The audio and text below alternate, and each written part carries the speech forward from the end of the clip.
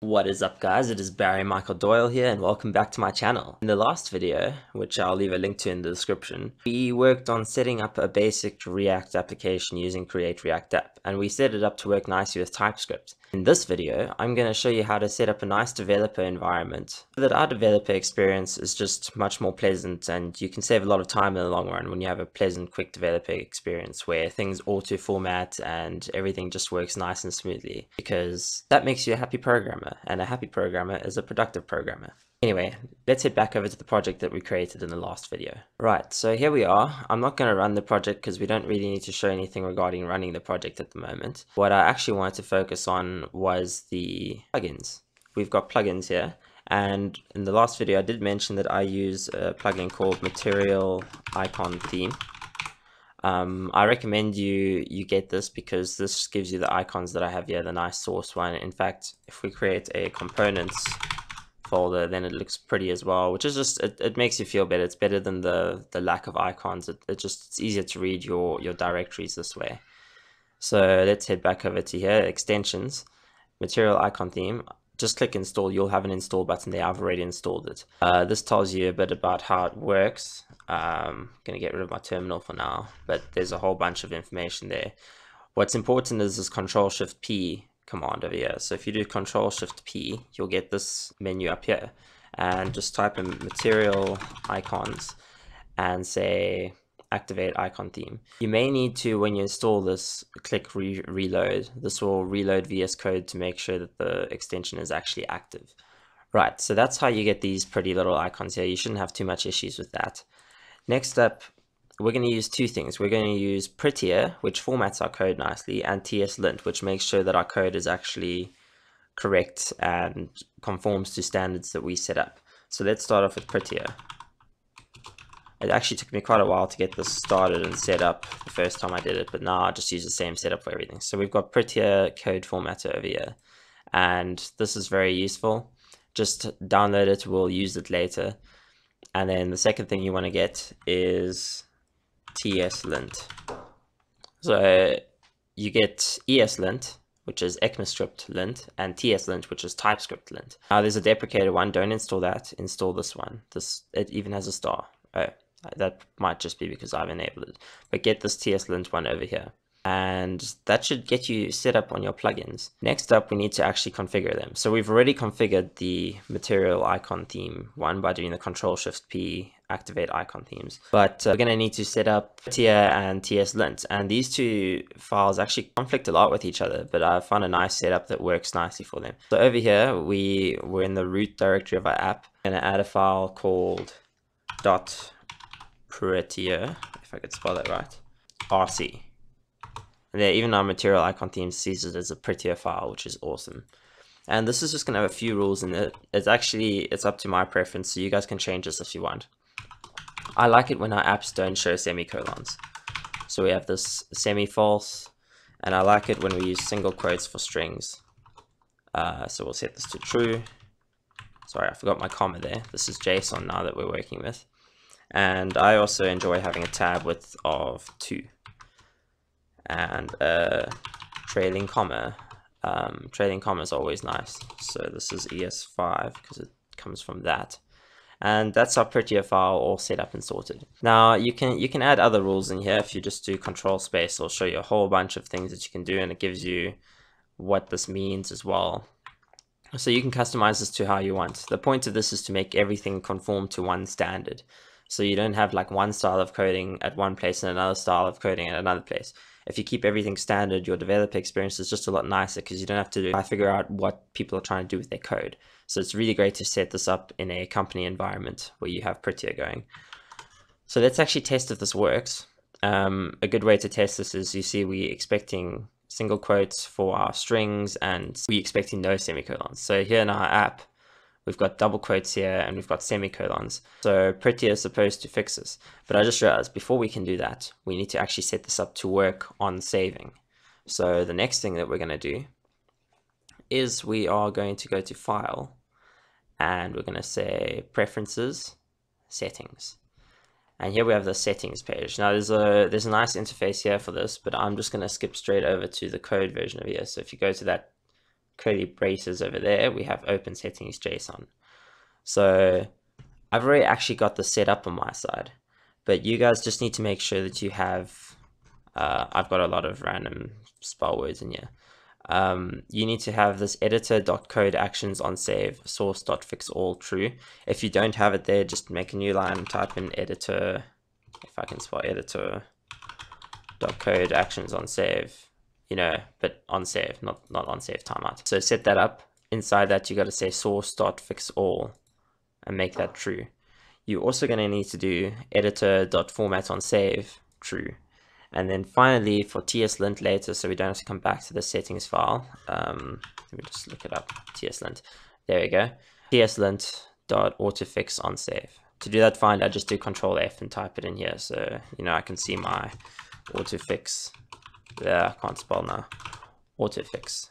There we go. So there's also an ESLint one from my browser for when I'm not doing TypeScript stuff, but just make sure that you've got this one, TSLint autofix on save, and you've got editor code actions on save, source.fixAll, and editor.format on save. Now, when I go to I don't need to save this because it's already worked on my side. If I go to here, remember we're expecting this to become a single quote and this to become, well, we don't need semicolons, so they'll all be gone. So if I type in Control S now, see it all formats. There, it saved everything. That's the great thing about this. So you can write const my string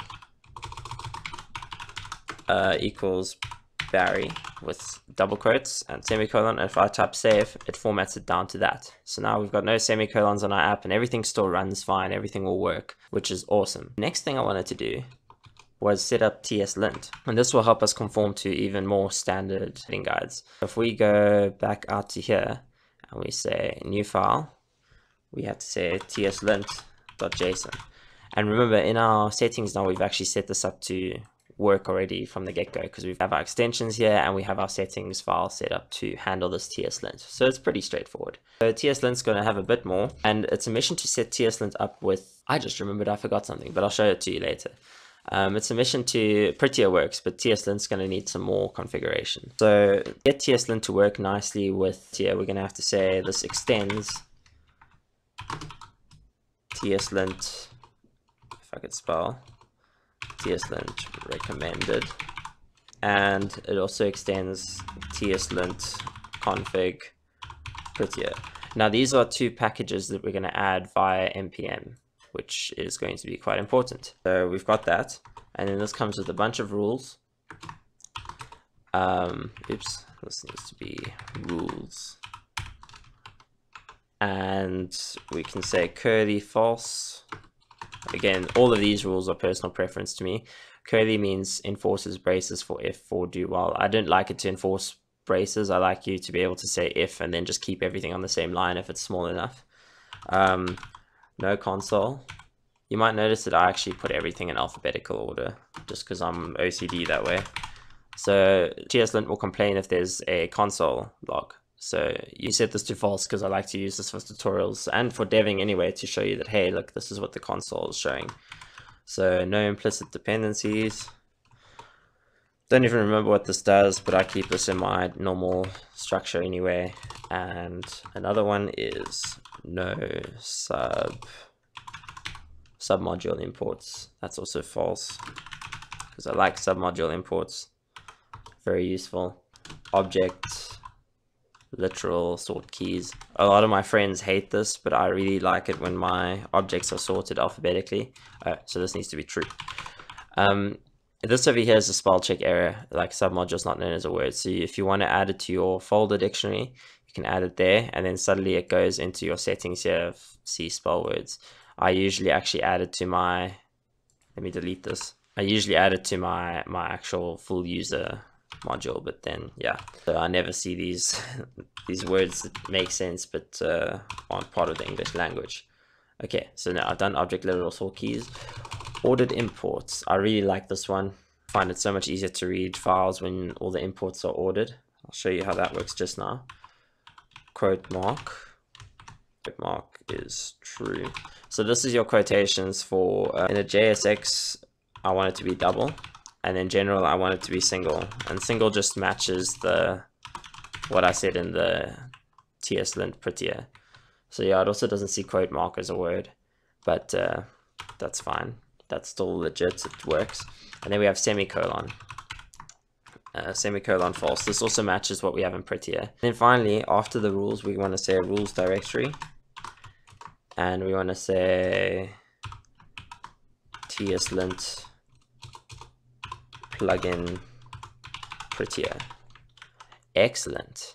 Now finally, before we actually set this up, before it's going to work, we need to actually add these packages to our package JSON, because there's some dev dependencies that we need in here. They don't need to be part of the actual full-on dependencies. We can actually just create dev dependencies, and I'll show you how to do that now. So if I remember correctly, we're going to need to say npm install -- save dev to save this to our dev dependencies. And we definitely want to have Prettier in there, part of our dev dependencies.